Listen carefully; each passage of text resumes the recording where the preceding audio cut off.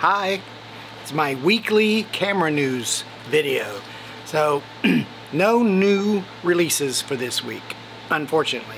But, I did find on a YouTube video on the page by Lukas Benjamin an announcement that Fujifilm and Hasselblad may be collaborating again on a camera that they first released apparently back in 1998, way back in the day.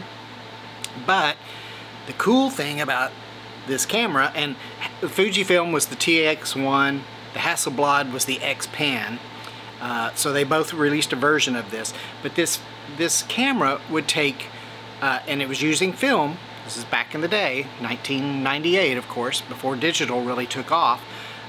But it would take two pictures side by side and then create like a panoramic photo from those two images. So it took like two shots at once and then combined them into one. It was like, what a cool idea, huh?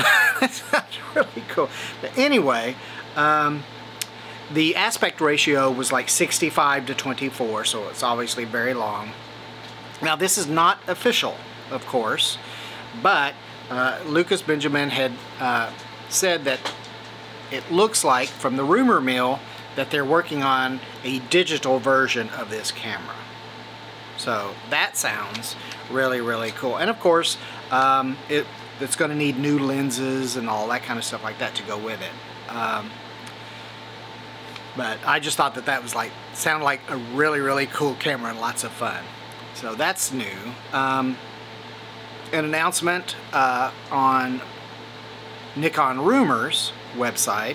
Again, this is a rumor, not an official announcement, but it looks like Nikon is going to be incorporating the technology from Red cameras, which they acquired, recently, into their cameras for their video.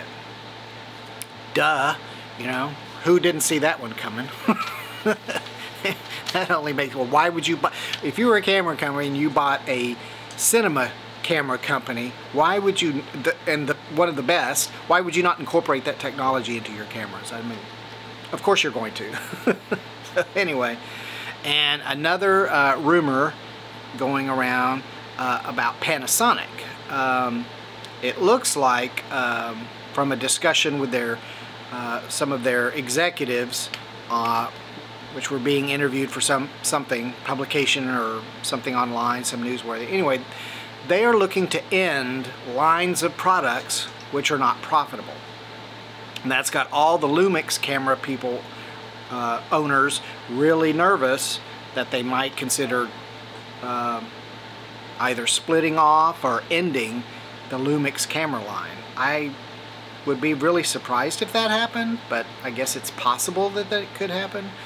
I mean, Lumix is really popular and has really good cameras, especially for video. It's one of the most popular video cameras. In fact, Netflix has made one of the Lumix cameras one of the cameras that they accept for making films and programs which they will release on their Netflix platform. So it's not like it's a nothing camera. I mean, they may have small market share compared with, the big three, Canon, Sony, and Nikon, but so what?